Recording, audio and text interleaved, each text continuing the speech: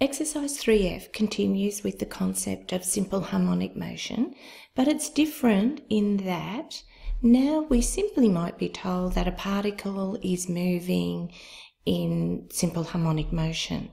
And unlike the previous exercise where you were told things about either the velocity or even the displacement, now you might simply just have to work with the definition because you're not given any equation for velocity or displacement or acceleration.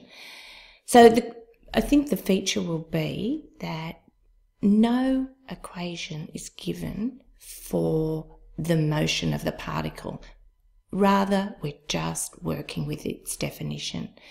So what we know is that a particle that moves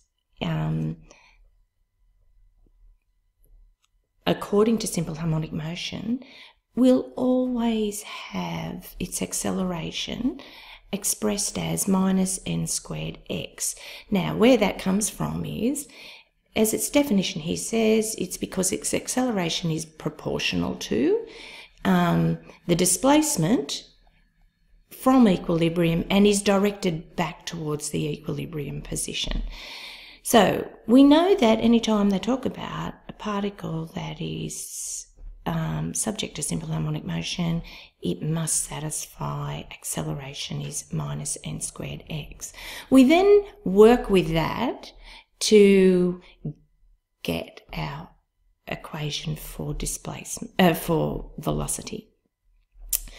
Now, we know that this equation is in terms of displacement, so we know that we can't simply integrate because we haven't got an expression in time. However, we do know that we can replace our acceleration with d dx of a half v squared, and we saw that in the previous exercise.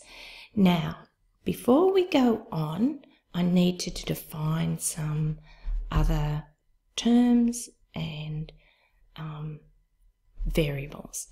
So clearly we've got that acceleration. We're going to use the symbol x dot dot. We know that x dot is velocity or v. You can use either one for velocity and you'll see either one used. X is displacement. A is the amplitude. Now, you know that the amplitude, if we're simply talking about a pendulum swinging, then the amplitude is the furthest distance from equilibrium, and we're going to assign A to that.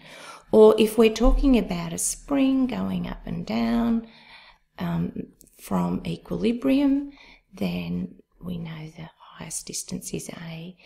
The features that we know are that when displacement is actually equal to A, its velocity is 0. And that becomes a really important feature about simple harmonic motion that we're going to need to use in the development from this equation to anything else. Say, for example, back to velocity.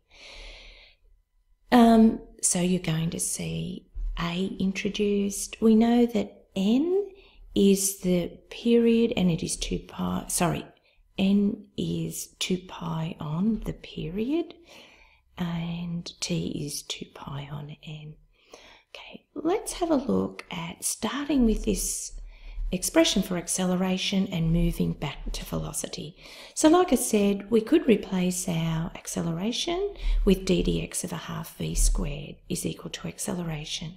And what we're going to do is to integrate both sides of that expression with respect to x. Now, this is what we're going to get. This is where we're heading. This is what we'll have.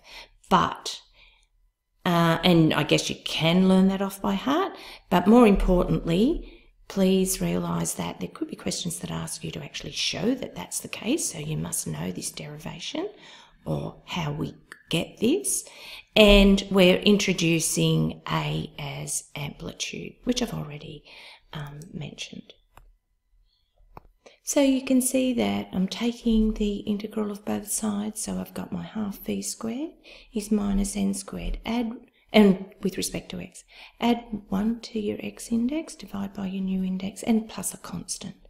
We're going to use this understanding about simple harmonic motion, that when displacement is at its maximum, which we've called its amplitude, we're using a, then the velocity is 0. So substituting those values in, we'll get our 0 is minus n squared a squared on 2 plus a constant, and you can see then that your constant is n squared a squared on 2.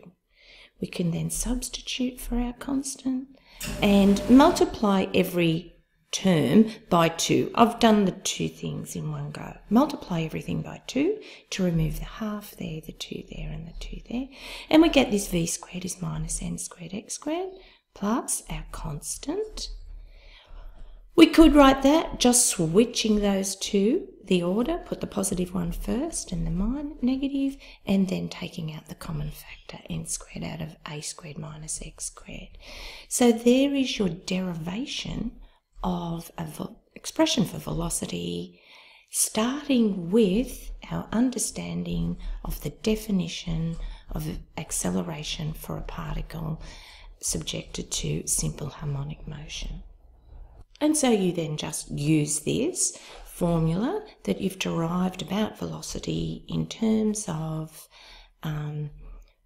displacement to answer questions, knowing that n is actually equal to a concept that we don't probably spend too much time talking about. It's actually called the angular velocity.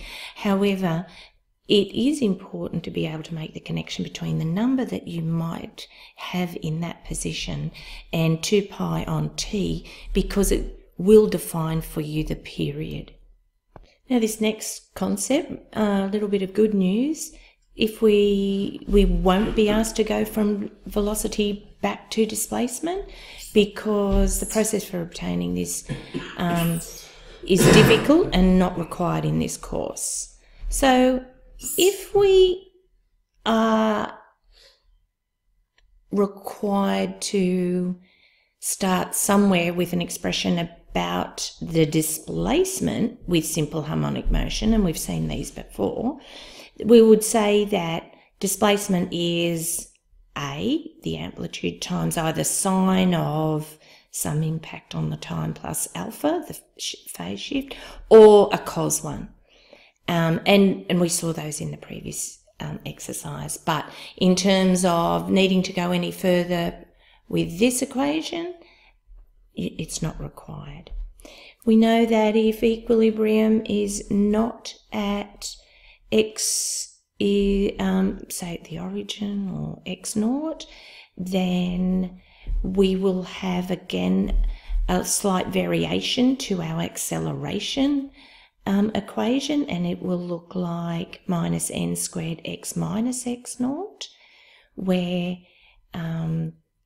we know the value of where the equilibrium has been shifted to, and we could go through the process. It looks pretty yucky, but it will come out as v squared is n squared a squared minus, again noting the impact on the x as x minus x naught, all squared. You probably figure that this equation for v squared should look like that, because we're impacting on the x, and we've seen phase shifts and how you get that by showing a variation to x. I think I'll stop the video there and write up the solutions to these examples in another video.